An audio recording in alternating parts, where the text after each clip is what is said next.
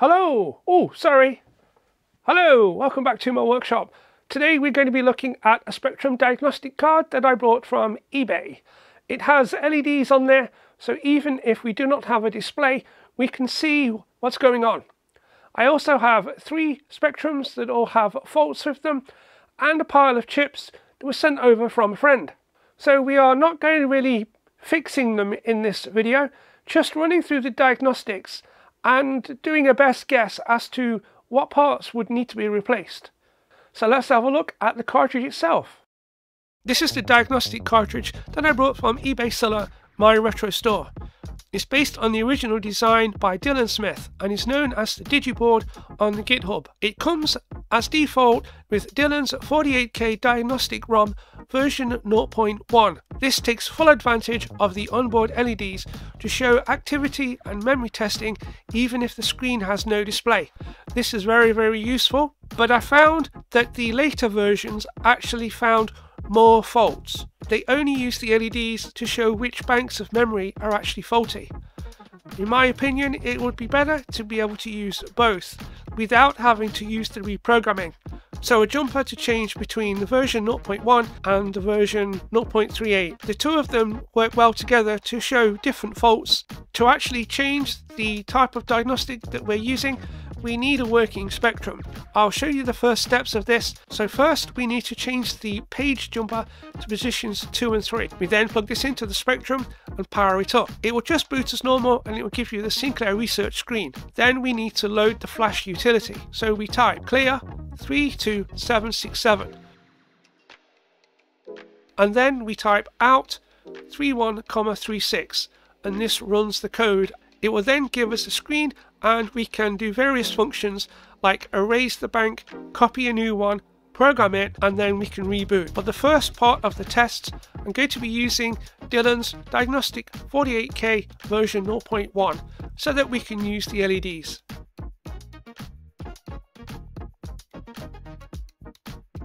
This one is dead basically, so let's plug in the diagnostic cartridge. What we should see is all the light come on and go off as it resets itself, and then it should flash through the sequence of tests. So it would be good to see if we actually are getting anything running on the Spectrum. So I'm going to turn it on. Okay, so now we are getting all the LEDs on. So the diagnostic program inside here, it's just not running. So I think what we should do now is have a look at some of the most common pins on the ULA. I've got my pin out here, which comes from Dean's website, Breaking to Program. And what I'm looking for here, we should have 14 megahertz clock coming in to the ULA. And then that is divided down to give us the 3.5 megahertz for the CPU. Now I'm going to connect up to pin 39. Pin 39 is labeled as Q, which is the clock coming in. So I'm going to turn it on. And you can see there on the scope that it does do something, but we basically have no clock coming in. If we look at CLK, which is pin 32, this will be the clock that will go out to the processor. Should be 3.5 megahertz.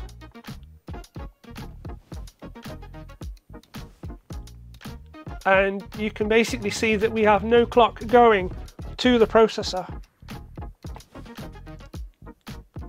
Our debug lights are not doing anything as well. That says to me that there's something wrong with the ULA, and it's basically the easiest thing that I can change anyway. I do have a working ULA. Okay, so that's our known working ULA in. We are set up to capture the output from the Spectrum, and we can now have a look at the diagnostic card. So I'm going to power it on. So we now have a screen. We've got a blue border with a black background, and we are going through our memory tests. So you'll see that it's gone past the lower RAM. Now it's on the upper RAM. And it's doing the second type of test for the lower RAM.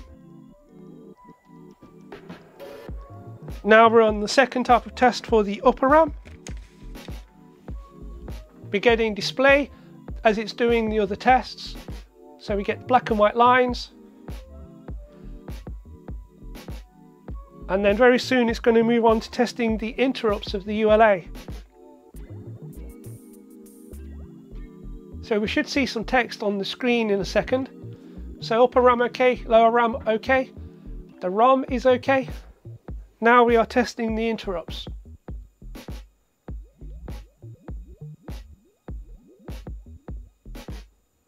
Test complete. We'll attempt to boot to the Spectrum ROM.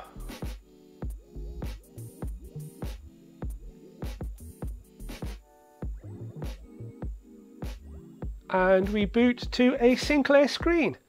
So the basic tests of this diagnostic card are saying that this had a faulty ULA. I'm not going to go any further on this. I'll need a keyboard working and the other diagnostic, but for now let's say that this one is working.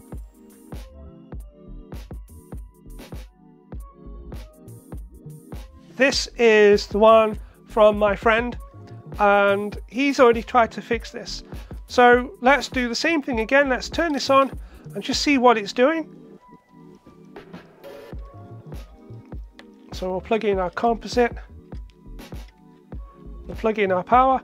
This has been tested for all the voltages and everything. So I'm happy to turn this on. So we get a white border and a black screen, and we have lines going down the screen. What we're seeing on the screen with the lines is very typical of a lower RAM failure. I did some research and most websites show this as lower RAM. So it's no wonder my friend replaced the lower RAM with that new module. So again, let's plug in the diagnostic card.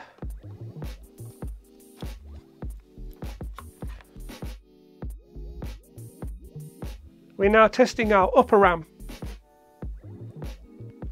And we have an error. So we're now showing the actual test that it did, and then it shows which it says is the bad chip. So the 7th chip. I'm just going to turn that off.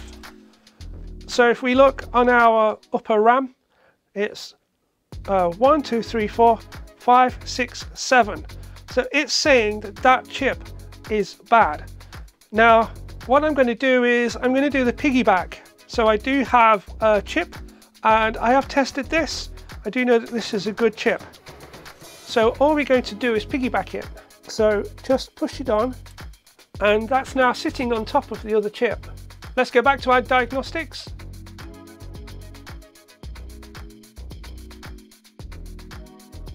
So now it's going to try booting and we've got this black screen with the white lines down it again.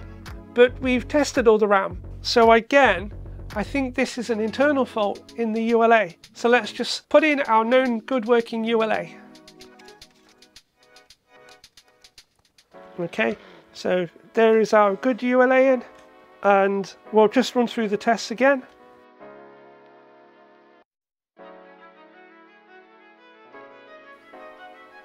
Now it's going to try and boot to the Spectrum ROM. And we've got a good boot. So that's a second bad ULA without doing a lot more tests. But it's passed the diagnostics and we get to our Sinclair research screen. Let's just take the card out, power up, and yep, Sinclair Research Limited. We have a bad upper RAM and a bad ULA. So I'm sure my friend will appreciate the good news.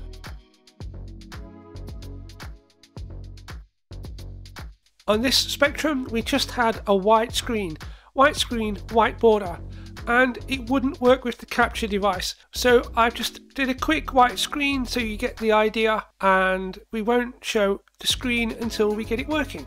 So we connect up the diagnostic cartridge. It does start to do the memory tests, and then it fails when it gets to testing the ULA. No, it definitely does not like that. It's got to the point where it would be testing the interrupts and it isn't doing anything. Let's have a look with our scope. Okay, so I'm going to turn this on and we'll probe some pins. So we've got U, V and Y, which is the video signals.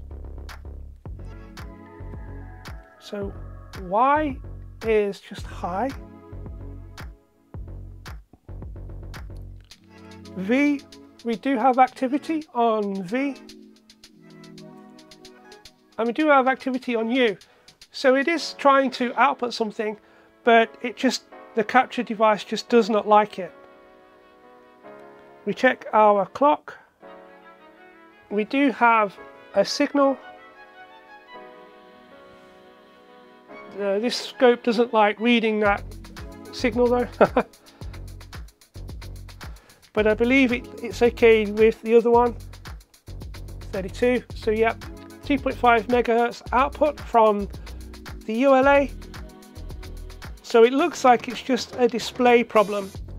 So I'm going to swap the ULA again. This is a -7 and I'm waiting for that to come in. But in the meantime, we can use the -6. And now we do have a screen.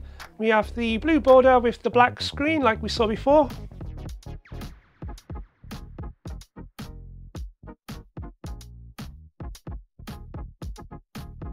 And we have our Sinclair Research logo screen.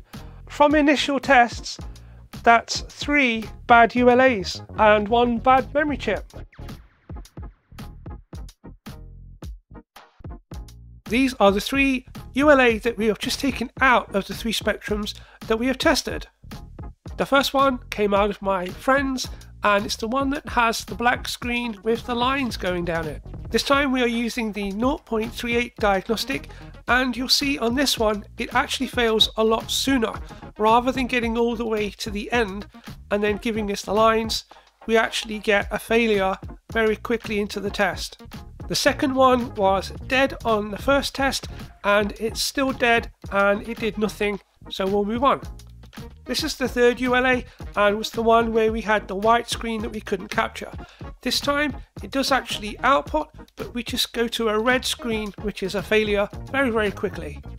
Now we're going to look at these 4 ULA that a friend sent me, and they were all marked with an X. He believed that they were all faulty, so we're going to run them through the 0.38 tests. The first one I've labelled as lower RAM, so the first time that we run it through the test, it appears to be okay.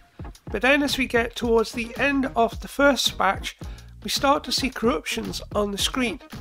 Then when I run the test for the second time, everything just gets worse and worse, and eventually we get lower RAM failures and all of the RAM that fails. So I wonder if this one is a heat related problem, but it was very unstable.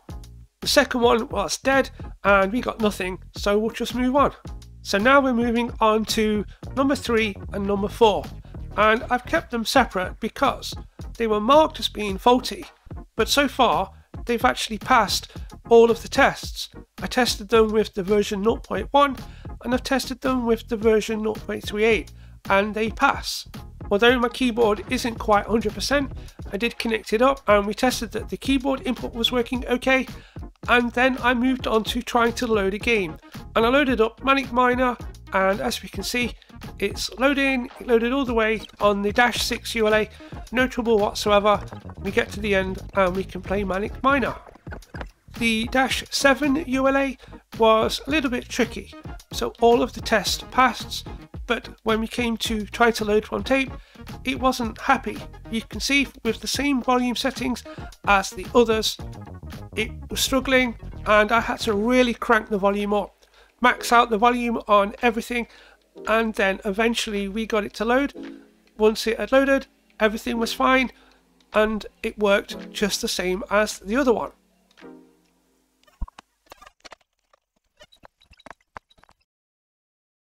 So I think I'm going to stop this video now before it gets too boring. And out of the 4 ULAs that we got from a friend, we've actually found 2 of them that work. Although the -7 had some problems loading from tape, it needed a very high volume, it's passed all the tests.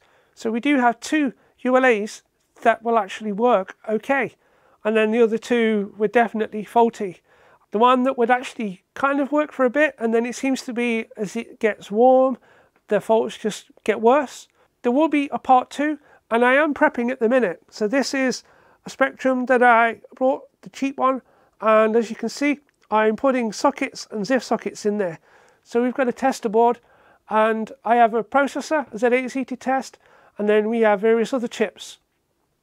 I'm not going to be messing about with the lower RAM, just because that could potentially do damage if we put bad chips in.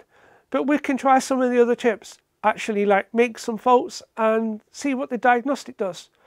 I also like the second version of the diagnostics, the version 0.38, that seems to find faults that the 0.1 doesn't find, but the 0.1 does have the LEDs that shows us what's going on when we don't have a display. So I think having both of them is good, but it's a bit of a pain to keep reprogramming it.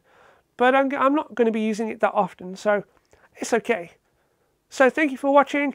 If you are interested in any of the videos like this, I do have a playlist of repairs. I'll pop that up on the end of the screen, and lots of interesting things going on at the moment. So I will see you very soon with part 2 with the ZIF socket Spectrum and testing some other chips.